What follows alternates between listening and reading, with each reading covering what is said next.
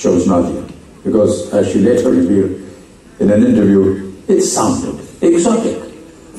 She was finally introduced to Hindi films as a slave girl in Desh Deepak by Jamshed Wadia, the founder of Wadia movie.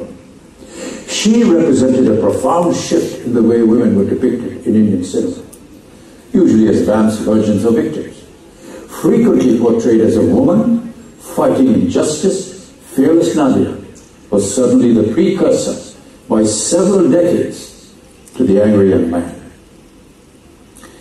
How can we forget the gorgeous Devi Karani, related to Rabindranath Tagore through her paternal grandmother, Sukumari Devi, which I'm not entirely sure of, but that's what it says, who was the Nobel laureate's sister, as it says. A popular star, she co-founded the iconic Bombay Talkies, along with her husband Himanshu Rai in the year 1934, to produce around 100 films. Initially assisting in costume design and art direction in Rai's experimental silent film, A Throw of Dice, she soon began appearing in lead roles. After Himanshu Rai's death in 1940, Devi Karani single-handedly managed the studio, wading through several ownership battles to produce films like Basant and Kismet, and launched the careers of prominent Indian film industry luminaries like Dilip Kumar, who was introduced by her in 1944 in Jawar Bata, along with Ruma Guha Thakurta, who later became Kishore Kumar's first wife. Then in 1945, she finally retired from the movie business after a tumultuous stint, married the Russian painter Rorik, and moved to lead a reclusive life in his estate on the outskirts of Bachchan. Here's another story related to Rabindranath Tagore worth sharing. From the very beginning, ladies and gentlemen, cinema and its technical aspects had fascinated the poet. In 1930, during his visit to the Soviet Union, he had watched Einstein's Battleship Potemkin, visited film studios, interacted with directors and technicians, and in 1935, his biographer, Edward Thompson, had tried to negotiate with Hollywood's movie mogul, Alexander Korda, about the possibility of making films based on Tagore's works. Thompson suggested Chitrangada and Kshudita Pashan. Korda, however, turned down the offer as he was more interested in action-oriented films. Not many outside West Bengal know that Rabindranath Tagore did direct a film based on his play Nati Puja, an ancient story of a danceress who sacrifices herself for her devotion to Lord Buddha. The metamorphosis of a court dancer from a woman of entertainment to a woman of spiritual dedication was extremely radical during those times.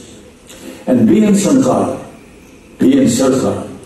founder, proprietor of New Theatres, invited Tagore to direct the movie.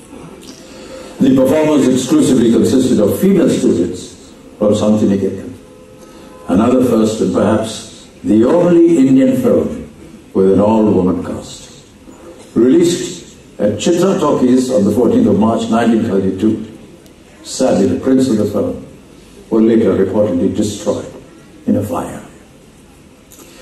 Looking back, the post-independence years undoubtedly brought many gifted women to the fore. Literature Ismat Chugtai came to Bombay after marrying Shahid Latif. The foursome comprising Chugtai, Latif, Sadat Hasan Manto, and S. Mukherjee had together worked on the screenplay of the super successful Kismet. Thereafter, Chugtai formed a writer-director team with her husband and went on to work on the screenplays of various films. Besides Chugtai, Pratima Dasgupta, Zora Sehgal, rose to great heights in the 40s. Dasgupta's debut directorial venture, Chamia, in the year 1945, was a pathbreaker, banned, it is rumored, by the then Human Home Minister for its erotic content after he had seen it is rumored, 9 times. Certainly the period between the late 1920s and 40s firmly established the film industry as a viable career option for women. In 1936, when there was a lot of talk about economic emancipation, freedom fighter, feminist, Now in 2019, ladies and gentlemen, there are no less than 1,500 to 2,000 registered women represented by various unions working behind the scenes in numerous departments for making big-ticket movies. What started off as unusual career choice way back in 1926 has gradually become not just a coveted profession, but also an exciting creative outlet. Today, more than 100 years later, when women and men are toiling in the film industry shoulder to shoulder, we also have several options for viewing content in the comfort of our homes. Yet the thrill of watching movies on the big screen remains unmatched. We need to find ways to protect these traditions. I like the idea of pictures first showing in cinema halls and then perhaps going to streaming and other devices. I'm a loyalist to that degree. Yet, all said and done, watching a film on the big screen must remain enticing and realistically priced. Content must be the undisputed king to draw people out of their sofas on lazy Sunday afternoons. Young viewers today have been exposed to international cinema, television and the arts. They want high-quality entertainment, avenues to satisfy their evolved sensibilities. So we must pledge to give it to them with the same enthusiasm as our early pioneers. As Francis Ford Coppola had once said, I think cinema, movies and magic have always been closely associated. The very earliest people who made films were magicians. It is now our duty, ladies and gentlemen, not to let these magicians